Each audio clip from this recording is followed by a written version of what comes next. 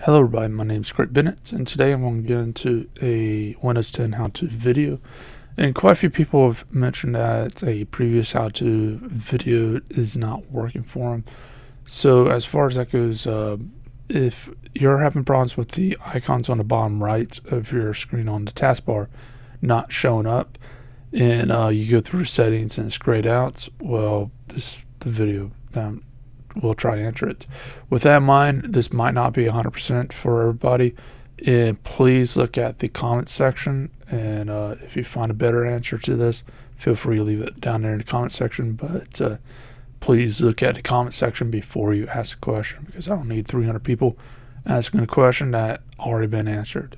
So as far as that goes, first things first is let's go into the taskbar and right click, go to settings.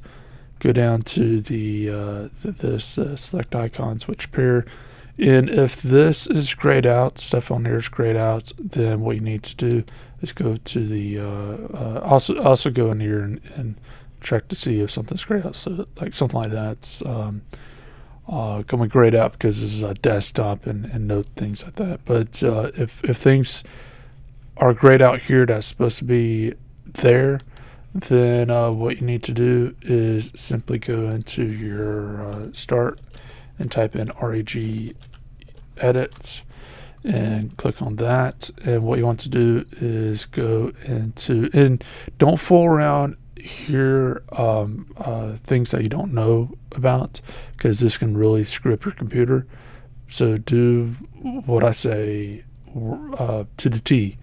So as far as here is go to the current users, software, classes, go down a bit, go to local settings, software, Microsoft Windows, current version, and TrayNotify.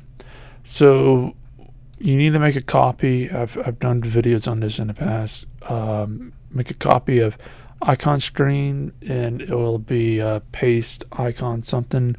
And once you made a copy of those to either on your desktop or wherever it may be, go ahead and delete them. Delete the originals, and then restart the computer, and it should work. If it doesn't work, then let me know, but check the comments first. And if you know of a better way to fix this problem, then feel free to leave that in the comment section. Obviously, it's technology, so it's going to have like 1,000 ways to solve it, and 1,000 little different problems that can cause something. So as far as that goes, if you got any questions, anything else, then feel free to leave that in the comment section. Let me know what you want covered in the next video, and feel free to leave a like, subscribe, share, and I'll see you in the next video. Hope you have a great day.